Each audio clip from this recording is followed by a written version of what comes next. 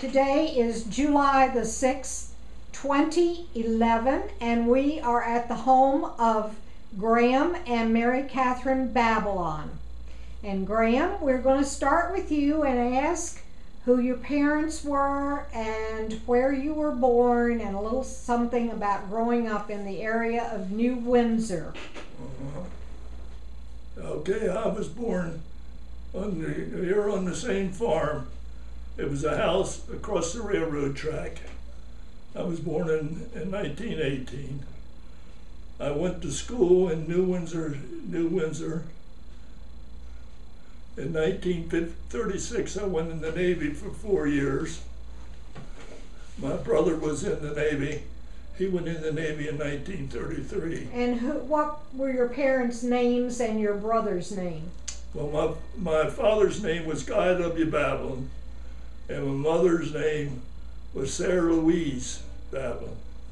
She was a Graham. Okay. Originally was a Graham.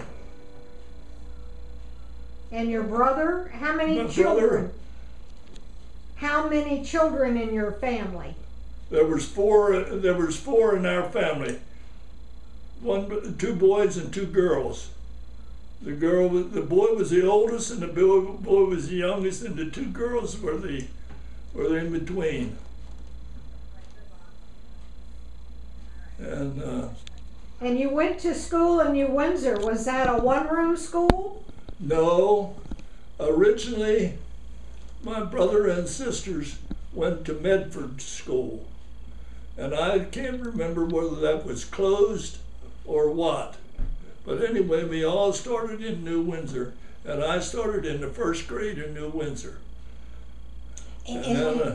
That building, there was a brick building there, and I went through. That used to have 7 grades in there, but now when I was there, they only had 6 grades, and we had the 7th grade. Was underneath the gymnasium of Blue Ridge College, and in other words, the high school was in Blue Ridge College. In other words, the college wasn't doing much, and the county rented the buildings or the rooms from the Blue Ridge College. Blue Ridge College, and that was where we went to high school. And then in 1933, my brother went in the Navy, because back in those days, if you had a nickel, you were a rich man. And I remember going out setting traps, and I would catch a skunk, and we would sell that skunk maybe for $1.25. My gosh, and we were rich. And then in 36, I went in the Navy, and my dad started the business in 1930, and we weren't doing anything. And I came out after my enlistment was up, but my brother stayed in, and he later was killed in action, and he went down with the ship. But we were in together. And I came home and helped Dad on the farm and in the vault business. What year did you start the vault business, your dad? Dad started the vault business in 1930. As I said, we made the first vault in the cellar of the house up here, and we painted it all up, pushed it out of the house, put it on a sled. They called it a dung sled, hooked the horses to it, got his mother out of bed and pushed her to with a wheeling chair up to the window so she could see the vault, and that was the first vault that we put in. The first vault we made went into my grandmother's house. And then we weren't doing much, and I wasn't going to college. My brother had a scholarship to Western Maryland, and we didn't have money enough to send him to to college.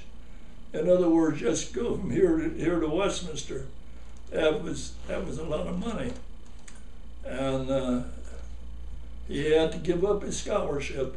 Then he went in the Navy, and then 3 years later, after I came out of high school, I went in the Navy.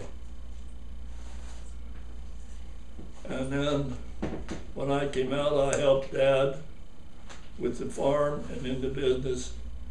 Then I came to, then we moved, I got married, and we moved down, I built down here. And I've been here ever since. And then you started the septic tank business. And then we started the septic tank business. He started out with the vault business and expanded it to do septic tanks. Yeah. And when did you build all this concrete making equipment down here? That was the year, in other words, Donna came home from the hospital, but Donna was just born, and that was the first day we moved in here. But that was in 1955, and that was when we started working here. Okay, so this property was off the original farm track. Oh yeah. How many acres were in the original farm track? 208 acres. Wow. And that includes that farm over there. Oh, across It was the two road. farms, yeah. Well, you see, if my grandmother died, they divided the farm, and we took the railroad as the borderline, and then we took that side, and then this little 6-acre piece, and he had, and his other brother took the other part. And then I got married in 1953, and Donna was born in 55, and our son was born in 56. And then here we are. Okay, what was the economy like when you moved into this house and the business? Was the business taking off and flourishing? Well, the business was taking off then, was doing fairly good at that time, for that time of the time, because then we couldn't have built this house if we wouldn't have. Just a minute, please. There's that. You can look that over. And that's what you got tomorrow.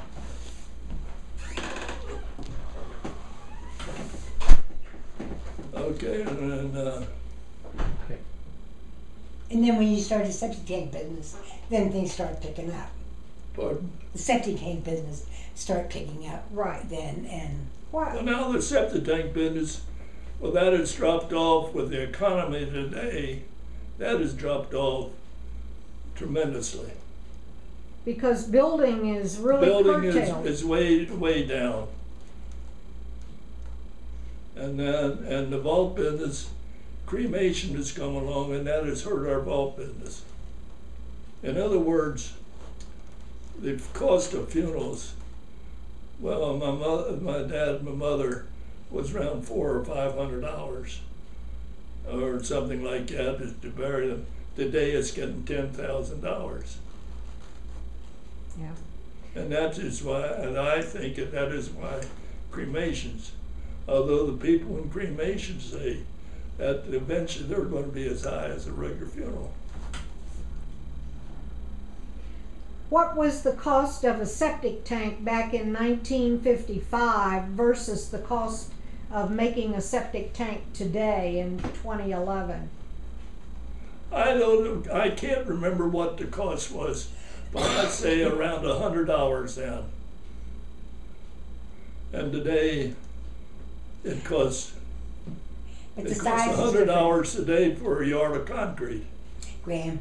But we started out with 500-gallon tanks, Yeah, we and now started. the most popular is 2,000. See, the regulations of the health department has changed that business also. So I'll establish that you're here.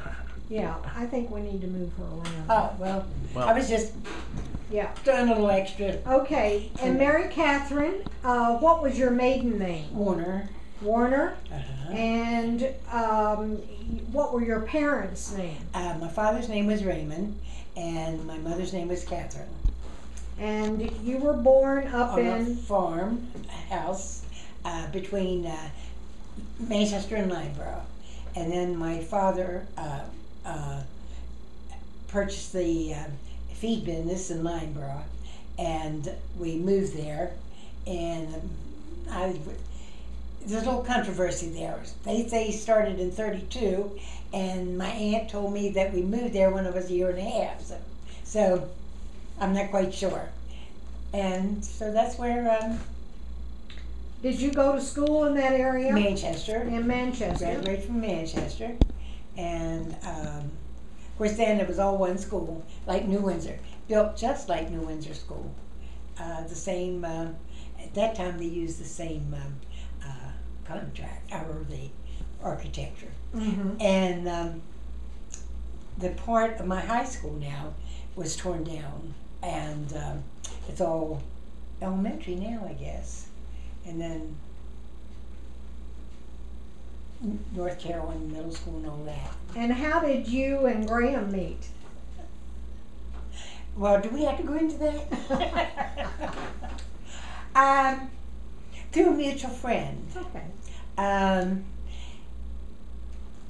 was working at the health department, and she, I guess, was working for the Carroll County Times. And Graham had heard about me through one of his girlfriends, and that my friend practiced hold under. And whatever made him say to Arlene, do you know a nurse that works at the health department? And Graham said, oh, Arlene said, oh yeah, and went to school with her. He says, well, I want to meet her. So that went on for a couple months. I said I wasn't interested in meeting him. And we were at the VFW in Hanover. And I was talking to Arlene, and I saw this man on the dance floor. And I said, is that who you want me to meet?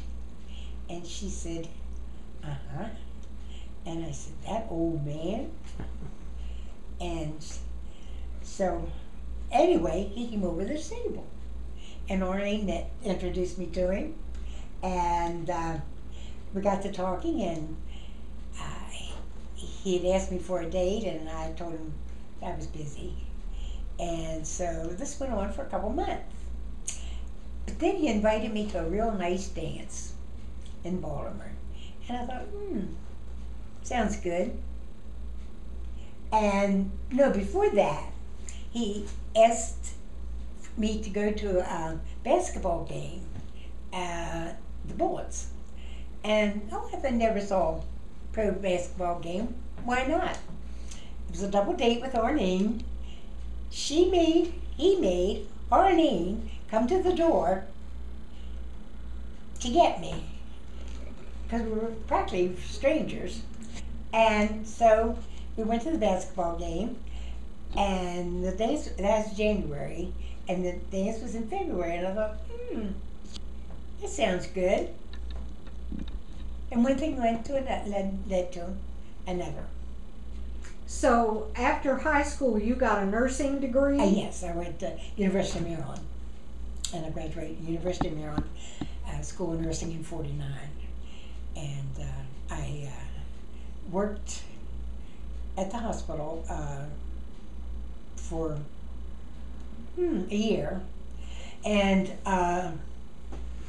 the head of the health department called me and offered me a job at the health department, and it made more money, and I could live at home and free, and Daddy would buy me a car, and all that sounded pretty good.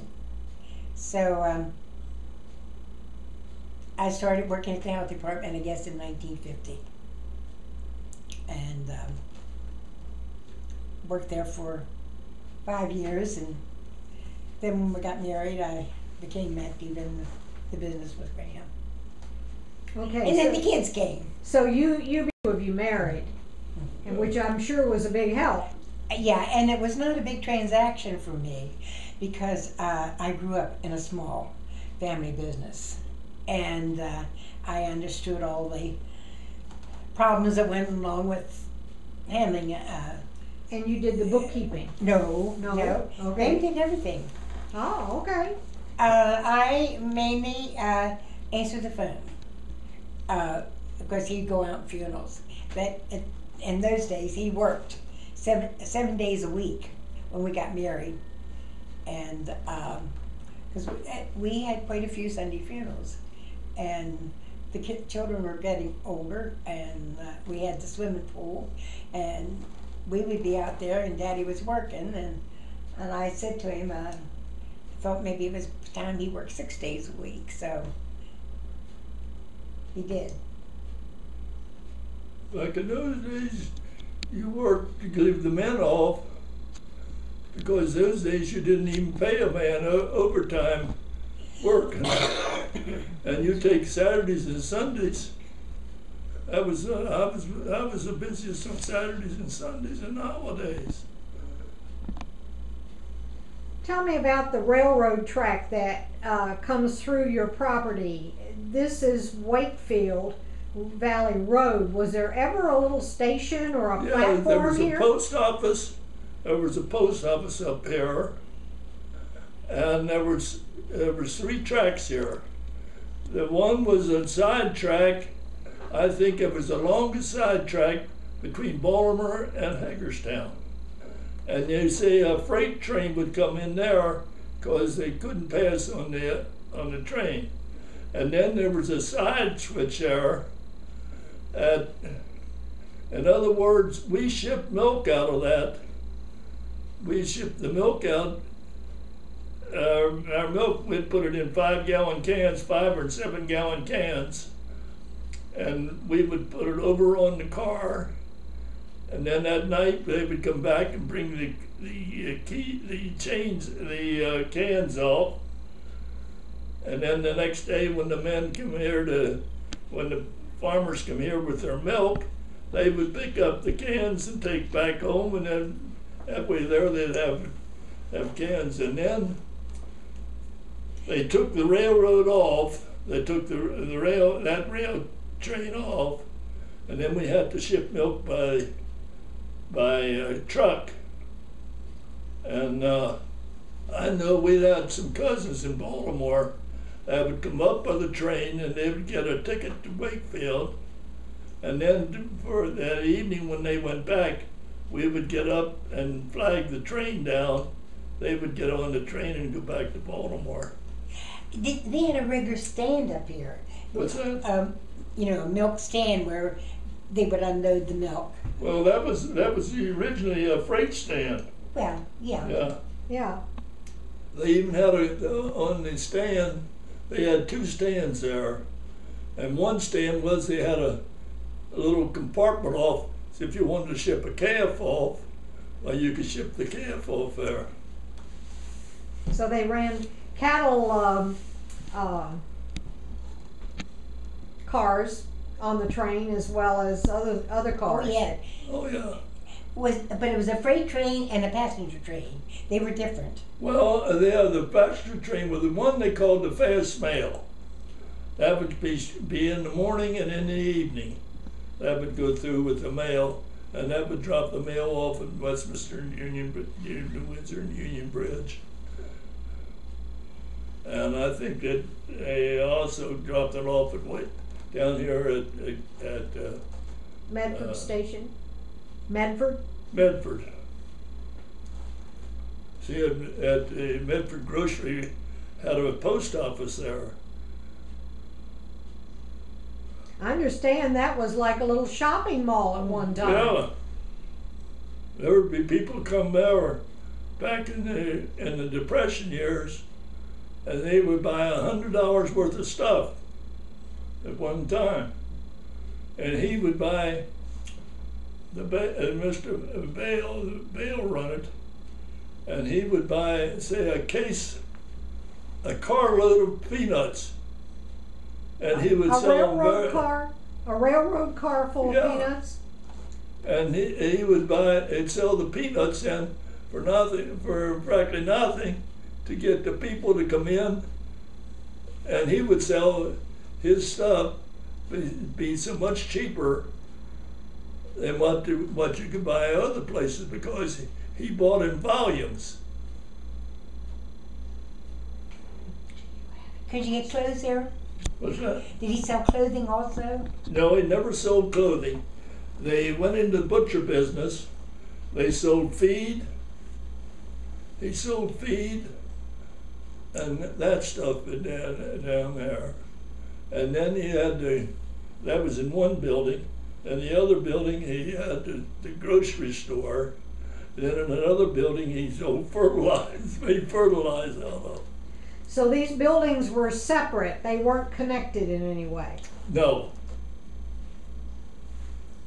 That was a Medford grocery. Medford there on that. And then when he died, when David Bale died, eventually the business went out of business. It was still in existence in 50, because I remember Marty took me there, and that was quite an experience. But I don't remember it. I don't remember when it went out of business. And now they're in the building up there, and right across the street from the stores, he had an apartment house there, and that's where some of his workers lived, in that apartment house. And then the school was there too. Now I think the school is down. And is the school still there, across 31? Isn't that the What? school? That building on the left? Oh, across from where Melvin That looks Bell. like a church. Yeah. Isn't that the Was school? Was the school there where across from Melvin Bell lives? That concrete block. No, that was a brick building set on top of the hill. You remember where Cy Leister lived? Yeah. That was Cy Leister here. Yeah. Right on And the road. that up here was the old school. On Nicodemus Road. What's that? On Nicodemus Road. No, it was right there in Medford. Oh. In other words, there was a school up here at the brick church. That was the school where Dad went to school Oh there. yeah. At the old brick Up here, church. brick church, right. That was the school. That was now I church don't was a remember a store. I don't remember it being a school or anything like that. But I know that Dad went. There you go. Yeah. All right, when I started to school in the first grade, we walked across the fields up to the 31, and then we walked in there like that. And we didn't have a school bus. In fact, John Hyde, who had run the quarries over here, his children was going in there to school, and they got so that they weren't working. And he got a car, and they were going in there and that. And then he started taking the other kids over there in on the school bus, on a bus. And then I don't know how it was, the way the county started but the bus or did something, and they gave him a route to go by. I know he went down to Medford and picked up there, and they never came up here until a couple years later after they were. And anyway, then they'd come up to the railroad track and turn around. Then eventually they went clear on up top of the hill, about a mile up the road there, and there they turned around there. Then they got all the people from up around there, and they come down, and then we went to New Windsor. Then we went to New Windsor. In other words, it went to the elementary school and the high school. What grade was that? Do you remember? What's that? What grade? When it started? What grade were you in? Well, I would say, now I can't remember this for sure. I would say it was around about the 7th, 8th grade in school. That the school bus came up here. I know that Monty Hyde and George were in the same class, and that was when, I think, if I remember correctly, that was when Hyde had money to drive these cars in and started carrying them over here. And I claimed, that was myself claiming this, that John Hyde started the school bus system in Carroll County. Now, whether that's right, I don't know. Apparently made a nice format for all of that. But walking from here into New Windsor as a little first grader, that was a hard trek. Oh yeah. And in bad but you weather. see, I was with the other people too. Did you That go wasn't too bad. You didn't go to the railroad track. What's that? You didn't. We walked the railroad track up to the bridge. Then we walked across the diagonally across the field, up over the hill to hit. In other words, we'd do some cutting off. But then we had a special path. We had a path up through there that we walked up through the field. Probably around Slingeth Road. Yes. It's where they probably cut up. Mm-hmm. But a lot of people can't understand that we walked to school. Back in those days, that was the way you got to school. And then you see, by their high school, we had the college gymnasium. That was where we played basketball. That's called the Blue Ridge Building at the Brethren Service Center now. Yeah, then it was sold. The Blue Ridge College eventually went broke, and after the school moved away and the school built a new building, I think that the new school was put in about 1936, around that time. Right. And I couldn't say for sure, but when the high school moved down to there, then that left the school and the college. They had no room there then. They had that, and that ended Blue Ridge College.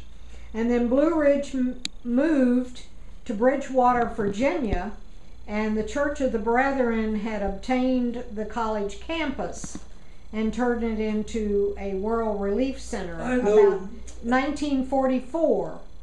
I know one of the football players who was coach at Penn State, Rip Engel, went 2 years up to Blue Ridge College to play football. And he went from there to Western Maryland, and Western Maryland was an 8th place team in the country. Then Dick Harlow had that. That was back in the 30s. Where did you go as a family to do most of your shopping for clothing? Out in Westminster. It was called Star and Gossage. I think that was the name, Star Gossage and Little or something like that, eventually what it was.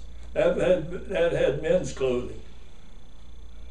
And Nussbaum and Jordan was the women's store. And T.W. Mathers was a women's store. So you had 3 selections over there. That's good. They were all on Main Street? Yeah, they were on Main Street. Well, Star Gossage and Little was about 12 foot wide, and that went back there, and that was that. But now Nussbaum and Jordan, that was a pretty big store, and T.W. Mathers, that was a big store. And then there was I can't remember what car it was and what the name of it was, but there was a garage there. There was a garage right on Main Street, right next to Nussbaum and Jordan and the railroad track, and then there was a grocery store in other words, next to a grocery store, and you pulled your car in the back end of that, and that's where they do the work. And I think he sold Hupmobiles. Never heard of it. I can't remember what it was, but I think that was the start. Okay, did you go into New Windsor for any supplies? Like Well, New hardware or meat or... Well, now and then we'd go in, but see, back in those days, we killed a beef ourselves. We butchered around about 8 hogs. And in other words, what meat we had, maybe we would go to New Windsor. There was a couple meat stores in New Windsor. And I knew that. But groceries, we hardly ever went in there for groceries. Where'd you get your groceries? What's that? Where'd you get your groceries? At Westminster, Oh. the A&P store. Yeah. That was Saturday. That was a Saturday night haul, and now guys, they'd go to Saturday night. I know they'd give us, we kids. I know I would get. They'd give me 25 cents. I would go to the movies, and I'd pay 15 cents to come out and get a hot dog, a Coney Island hot dog, for 10 cents. And then mother's brother, he would get out early and get a place on Main Street to park. So as you could sit in the car and watch the people walk up and down the street. And that was funny.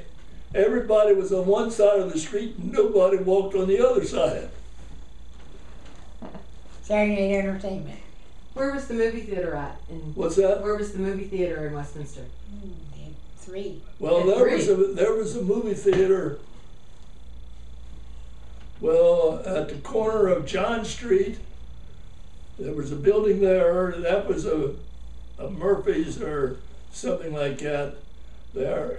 And then there was Davis Automobile was there. Then there was the State Theater right next to it. And then they built the in the 30s. They built a new movie theater. And then they run the 2 there, and then they had one down at the railroad track. That was called the Romana. I think that was the name of it. Anyway, that would have a movie too. So then they would have, there was 3 movies going on at the same time. But at one time they had a movie theater in New Windsor. Yeah. Yeah, did you ever go to the... New Windsor had a movie theater in there, and Was that at the hardware store? No. no. Next to the bank, Next to the bank. where it got torn down. Well, right. it was been torn out. It's where the parking lot is on the bank. And he would want, and the man that had that, and the next week coming up, he'd walk up and down the aisle, in the center aisle, and he would holler out what the movies were the next week. And there were silent movies, and what's your name played the... Well, they started out in silent, and then they came on to voice. But tell and who played the piano? What's that? And what's your name played the piano? Till Bullock played the piano. Who? Till Tilly Bullock. Bullock. Till Bullock. She was a music teacher in Carroll County, and then she married Spencer. Well, whatever. Doesn't make any difference. Well, she married a fella, and anyway, he was in the army, got in the army in the war, and she ended up in Arizona. That's where he was. But back when they did the silent movies, they had music. Yeah. And normally it was live music. Somebody But that was- playing a piano that was- or an She's the organ. one that played it. Yeah, then Tilly was the one that did it. Yeah. Well, I can't remember much about the silent movies. I know that I remember going to the silent movies, but then they came along with the talking movies, and I remember Al Jolson was the first one in that, and that was the jazz singer. How that came on, and at first it wasn't too successful for the voice for the talking movies. I think that they had On the silent movies, they had it down below the writing there. The captions, yeah. Daddy, talk about the mail delivery. What's that? How you got mail? Like you remember the guy in the sleigh that would come in the snow and give you mail? Oh yeah, that was the mail carrier. See, the mail carrier would come, and he had a horse and a buggy that he'd use in bad days when he couldn't. Half the roads were mud. Well, he couldn't get through in the car, and he'd have a horse and buggy, and he had it all fixed up, the glass in front, how he would deliver the mail out like that. And he did that for a couple of years. Oh, he also had a car? Oh yeah, he had a car too. Do you remember getting your first car? The first car? My first car was just before I went in the Navy. But what about your family's first car? I can't remember the first car, but I can remember having an old, well, they had a Studebaker at one time, and then they had an old Columbia. Then they got smart and they got rich, and all of a sudden they bought an old 29 Ford. Two-door, then they didn't have 4 doors. Then they came out with a 2-door, and we got that, and that we kept that. I wish they'd have kept it longer. I wish they would never have sold it. Was that before the Depression? Yeah. During the Depression? Well, 29, see, 29 wasn't the Depression. That was the starting of the Depression. That was when the stocks started coming down. Do you want to talk about how we lost the farm and got it back? Oh, yeah. You want to talk about how we lost the farm in the Depression and got it back? Oh yeah. Well, you see, Dad he invested in a lot of stock, and he borrowed money for that, and then the stocks went down, and he lost everything, and we lost our home and everything. And you see, they couldn't take the business because my brother and my name was on it, and we were minors, and they couldn't sell the business. Incorporated. And it wasn't incorporated. Oh.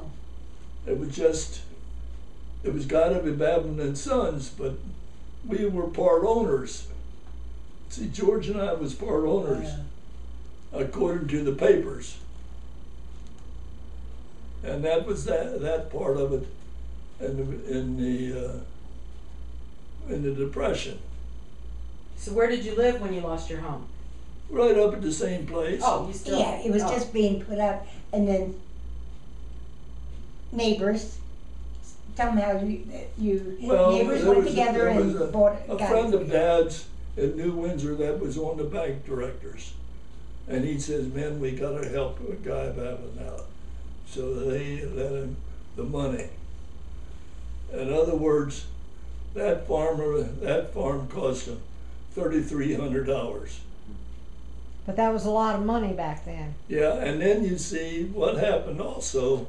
We built a barn up there on it, and a year later that barn was on the ground. It caught fire and went on the ground. We put the money in the Central Trust Company in Union Bridge, and the next day the bank closed its doors, and we lost all all that money. That was back in the Depression. I mean, it was bad back then. Is that when the bank stepped in, or that was no, after the bank didn't step in. We didn't. In other words, it was a week before the sale.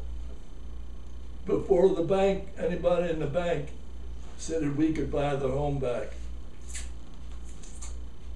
But when the barn burned down, I guess insurance paid for that.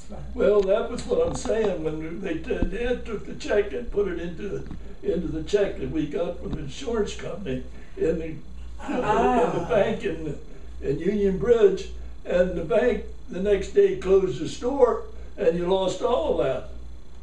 Gosh. Oh my. Well, I'm telling you, back in those days, I tell you, a lot of people today don't believe a lot of the stuff that went on. But you saved the business actually saved you then because your name George's name was That's what I claim. Now I claim that. That was one reason why they could never sell the business. Although the business was nothing then. We were only putting out six or the first year we only put out 6. I think the next year we went to about 20. Because they had the farm. And you see, they didn't know what a concrete vault was. All they did in those days were they had old bricked up graves or just wooden boxes. Or slate. And some of them, they would dig out so far, then they'd come in and about 4 inches around, they would dig, that would come in, and then you'd put slab over top of that. So and that would hold the graves up. So your dad was actively farming as well. Oh, You were yeah. dairy farming or Yeah. grain farming? The dairy farming. We had, well, back in those days, we had 14 cows. That was a big herd of cattle. And today, if you don't have a couple hundred, get out of the business. But it took a while to milk 14 cows. Oh yeah, you did it all by hand. He loved the farm. That's why he joined the Navy. And I was satisfied that and I came out of the Navy, and I told Dad, when I come out of the Navy, I'm going in the vault business. I'm not going on the farm. But I had to be on the farm, working on the farm during the war, so as I wouldn't be drafted. And it happened that one day we had to bury the president of the draft board's sister, and the gravedigger went on a drunk, and I had to finish digging the grave. And he saw me digging it there, and he said to the draft board, "We got to bury our own dead." And he says, "This man isn't going to war, isn't going to leave." Then my brother was killed, and then that left him have an idea. In other words, then eventually the government came out with a order that if you lost one in the family, they wouldn't draft anybody else. I remember that. I think that's about all the questions that we have time for today. Can I ask a question? Yeah. Babylon, what nationality is that? What's that? Babylon, what nationality? Actually, I think on my mother's side, we were mostly German. Okay. Prussia. And then on my mother's side, that was all Scotch. So that's In fact, there was 7 boys and a girl came over from Scotland of the Grahams. And one settled around here, and some of them settled up around Lancaster. And that's how I got my name Graham. But Babylon is Prussian. Which is Austria now. I think so. Yeah. Yeah. You went to the Babylon building in Now that Babylon, Germany. East It's in Germany. Germany, yeah. that Babylon was the rich Babylon. Oh. Wait. That was Babylon and Lippe. Oh, no. We're not talking about that. In Berlin, I went into the museum that had the gates from Babylon. Yeah, but the lady in Kansas City that did it, I think it was Prussian.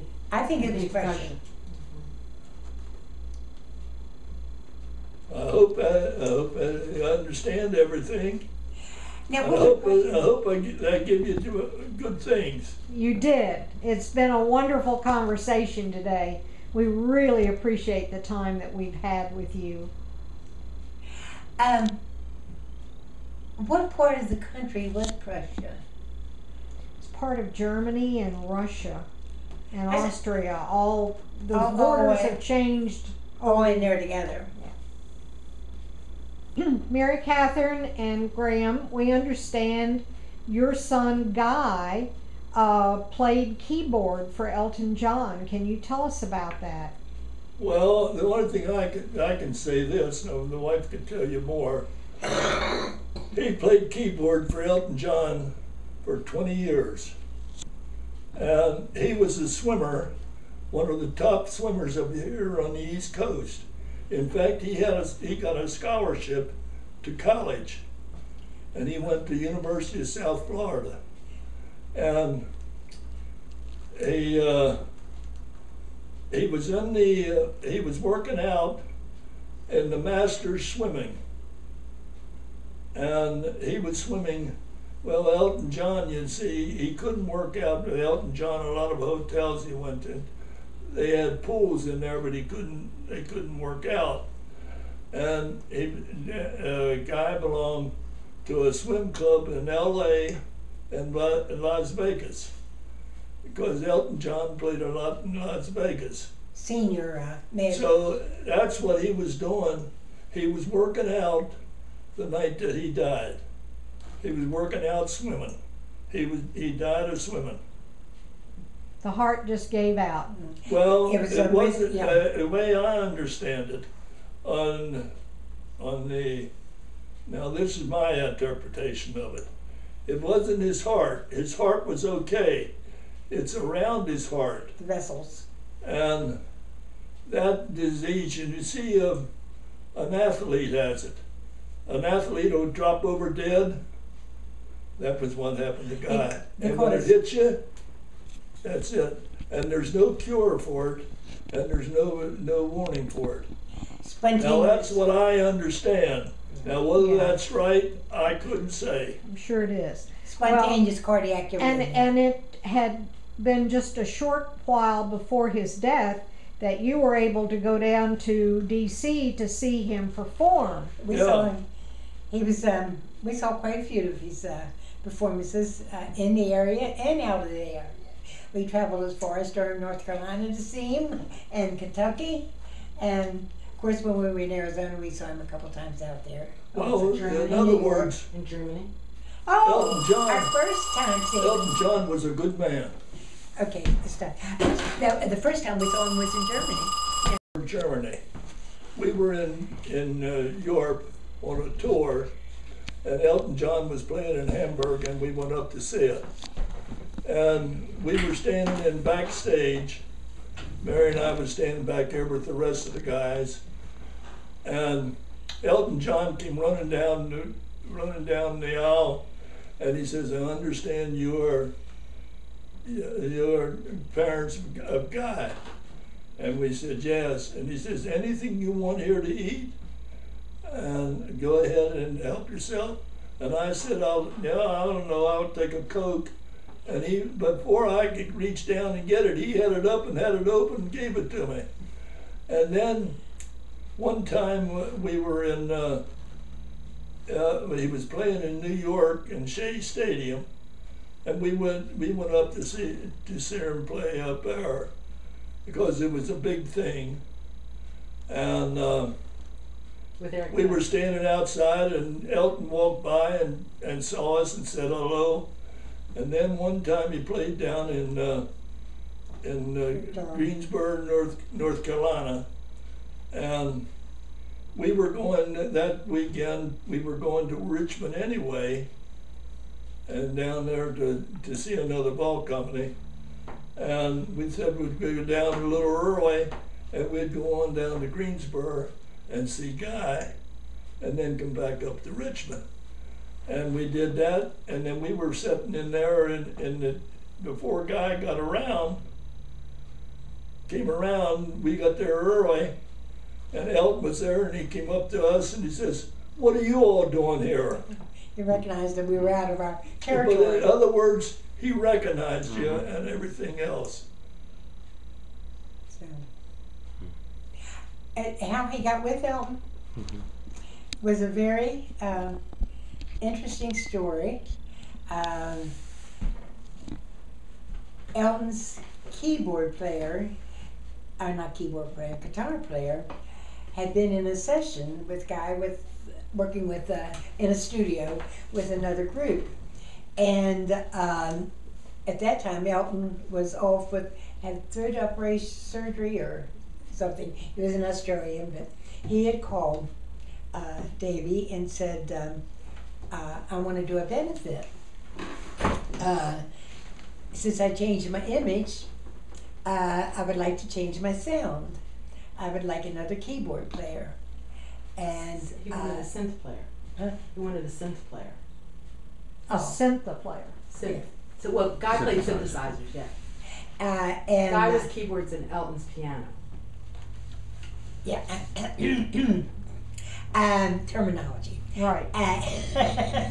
And Davy said, I know the person if he will do it. And he called Guy and said, how would you like to play a benefit with Elton John? It was around July 4th. And Guy, I guess, said yes.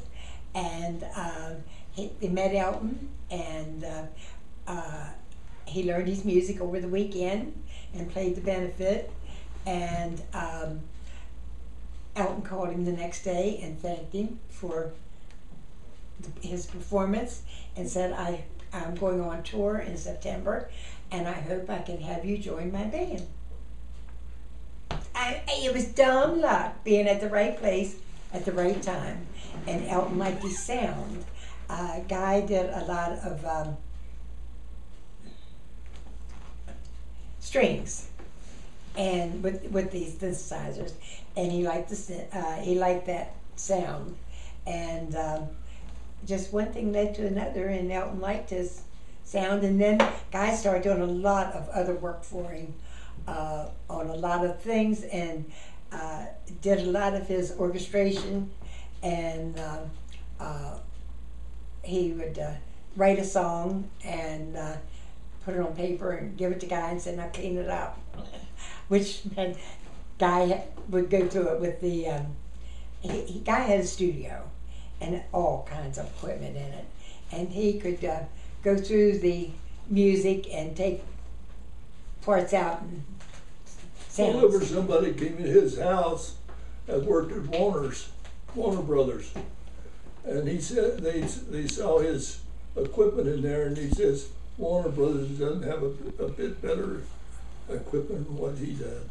He was very up to date with his sound, and as I said, it was 21 years I guess he was with him, and he really respected Guy, and of course our heads got big when he used to introduce him as his genius and Musical genius. Musical genius. Well, the funny part, the thing that I liked, when the last time that Elton John was in Baltimore, since that Guy died, he said, and Guy was from, although he lived in L.A., he was very much an Oriole fan and a Raven fan, and everybody cheered on that. And his one son became a Oriole fan also. Well, good. Yeah, of course I had a Guy's oldest son. yeah, he's a Oriole fan. Good. And so they have a little part of Maryland still in. Well, Elton John does an awful lot. He does an awful lot of charity work. I guess I just imagine that he does more of any star around. He gives more charity work. I know that there's one thing that he gave when Princess Diane died. He had he sang a song on that, and he said he would never sing it again, but they made a recording, so he said he wouldn't take any money from it if he sold it, and he gave him $32 million is what the paper said that he turned over to him in 1 year's time. on one of his castles, one of his homes or castle, I think it's a castle, they have like a little chapel beside of it, and he put a plaque in the chapel in memory of Guy. And the only two other plaques in there is Princess Diane and Versace. No, Donna, was that his name? Johnny Versace. Versace. And He was close friend. that he thought that much of Guy. Yeah.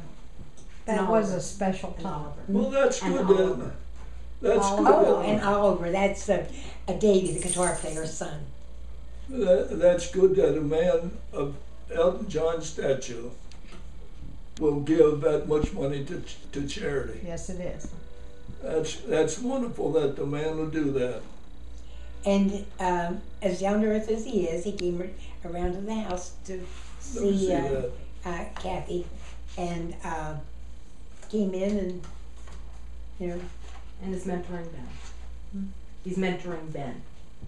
oh, Yeah. He's Ben's Very son. good. Very good. so Any other questions? Well, we'd like to thank you again.